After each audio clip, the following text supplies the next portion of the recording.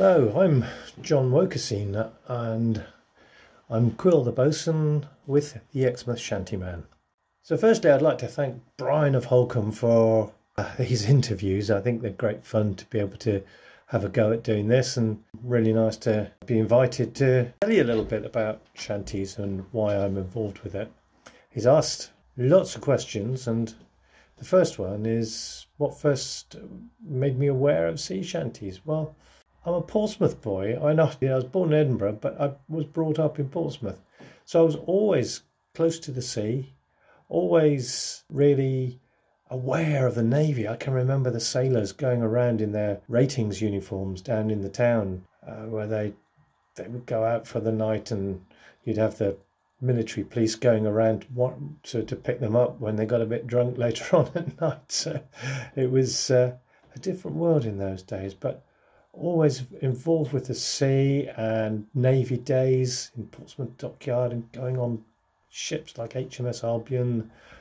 Obviously visited the Victory several times, always been very much in touch with it.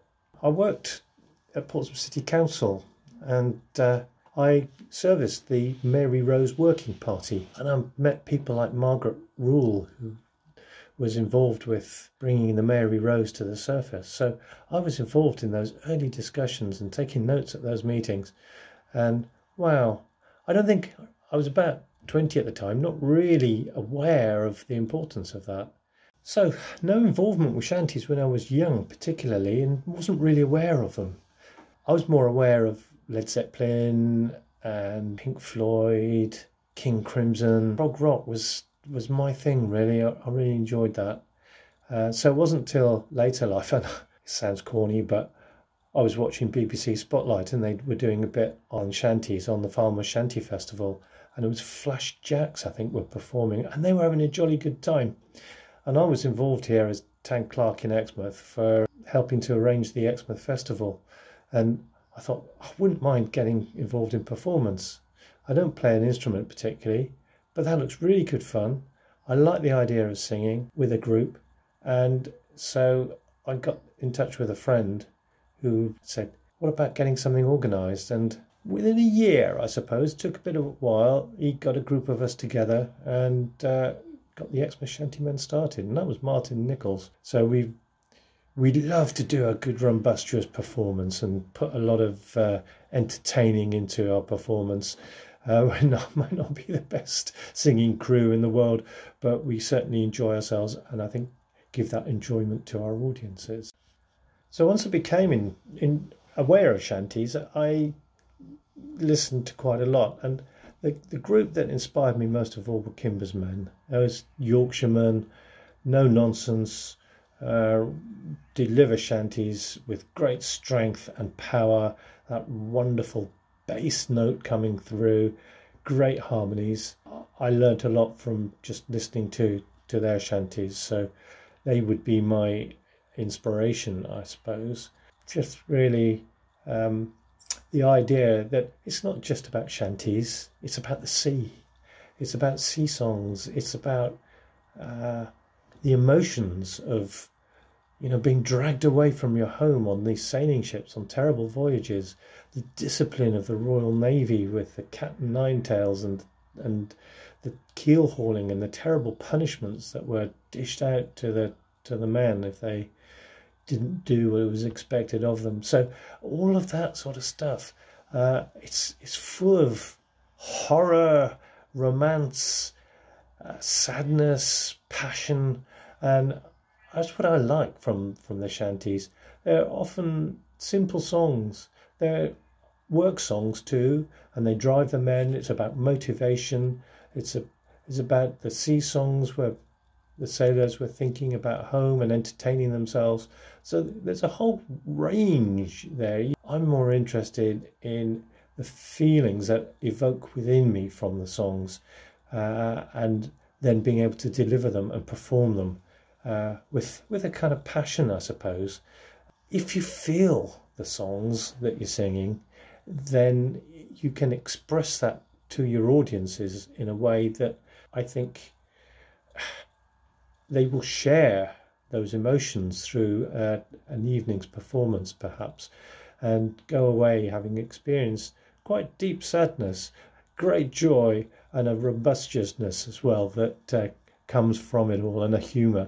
So they'll go away smiling. People love shanties. It's such fun seeing young people getting involved and singing these songs with great rhythms and power. So in 13 years of being a shantyman, I've experienced a lot of trips abroad, festivals, concerts in village halls, pubs absolutely rammed with people, pubs with just the publican and the dog, where we just entertained our wives and partners and ourselves, really. It's a great variety of entertainment in people's homes, weddings, funerals. Funerals can be really evocative with some of the songs that we've sung at funerals, and there's never a dry eye in the house by the time we finished. But a lot of humour that is brought out in the funeral as well, which reflects well on the people whose lives we're celebrating. When we visited the festivals of Poland, we've been so well received by the audiences and the other performers and the organisers. It's just so lovely, and we just really always have a good time when we go to Poland, and singing in the Starry Port, that underground bar which is absolutely rammed with people.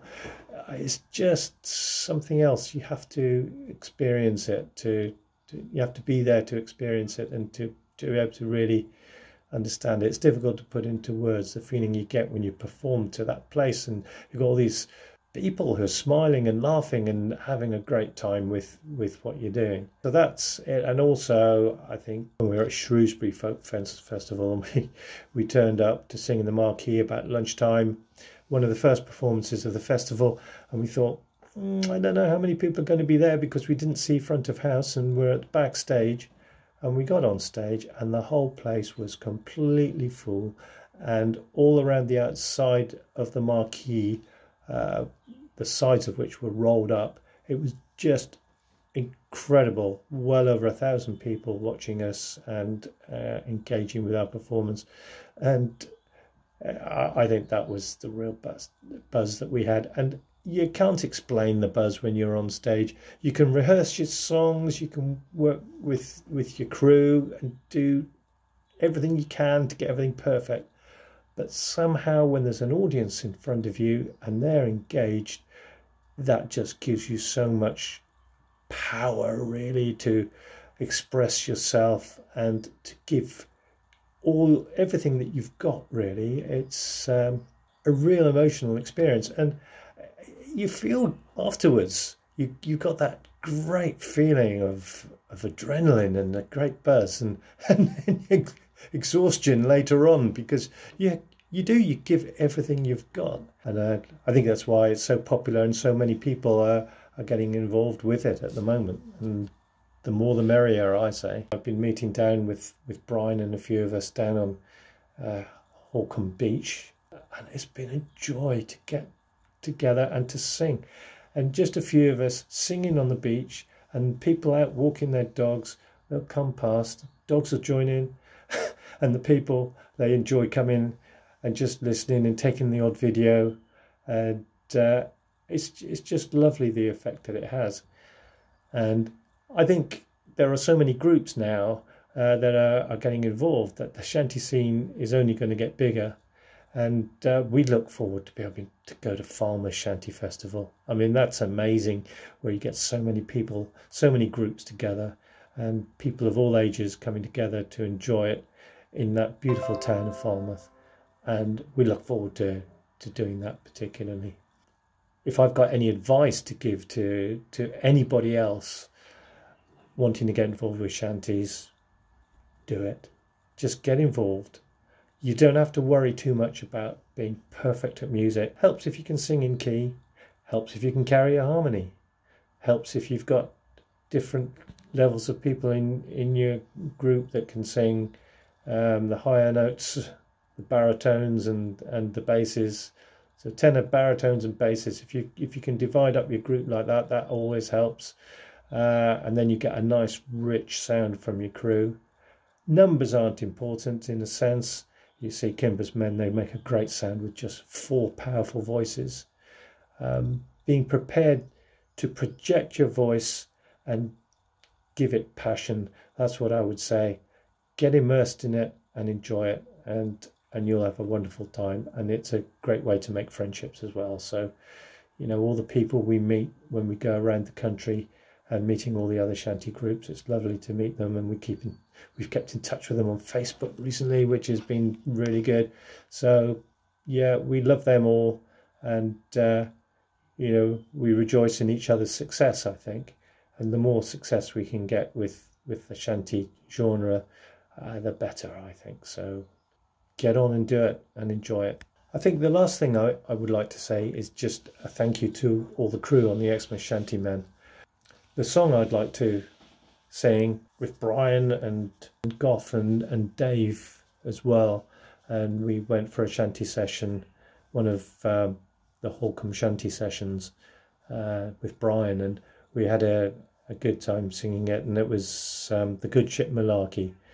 And of course, the Good Ship Malarkey for us, for the Xmas Shantymen, that's what we say is our mode of transport wherever we go.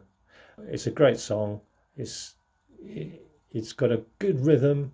It could be a capstan shanty because the pace is kind of steady and rhythmic and mesmeric, and it goes on, and it just gives you that beat, but it just gets you into that state of being mesmerised, really. It's a good song. Thanks, Brian. Bye.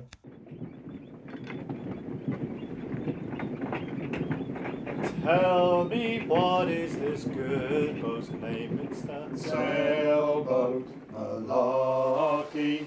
Oh, tell me now, what is this good boat's name? It's that sailboat Malarkey. Who is the man who built this fine boat? Sailboat Malarkey. Richardson built this fine boat. Sailboat Malarkey. And now, me boys, we are bound out to sea. Sailboat Malarkey. A windward Caroline, come down to me. Sailboat Malarkey. She's lovely aloft and she's lovely below. Sailboat Malarkey. And best on her back, as you very well know. Sailboat Malarkey. Away, away to St. George's Town. Sailboat Malarkey. And the rats come battling the houses down. Sailboat Malarkey. Now I give the world and all that I know. Sailboat Malarkey. To roll and go with my Lucio. Sailboat Malarkey. Now pick her up, boys, and lay her down. Sailboat Malarkey. And hold on tight as she bounces around. Sailboat Malarkey. Oh, tell me, what is this good boat's name? Sailboat Malarkey. Oh, tell me now, what is this good boat's name? Sailboat Malarkey. Sailboat Malarkey. Sailboat Malarkey. Sailboat